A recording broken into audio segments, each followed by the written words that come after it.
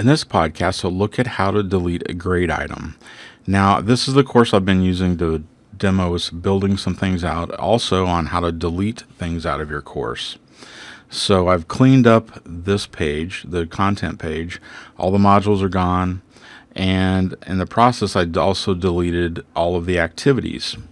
So those have been removed from the tools, but it did leave behind the grade items when I checked on grades. So here's the grade item for the first drop box, and I also want to get rid of that.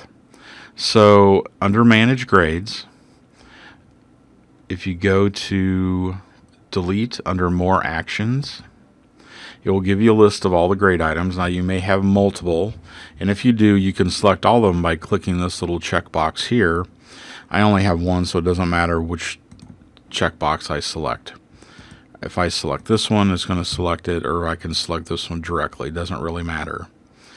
And then I just click Delete, and it's give me a warning. Then it wants me to confirm that I do want to delete it.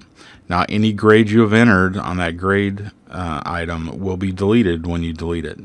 So I'm going to go ahead and click Delete, and now my grade book is completely cleaned out.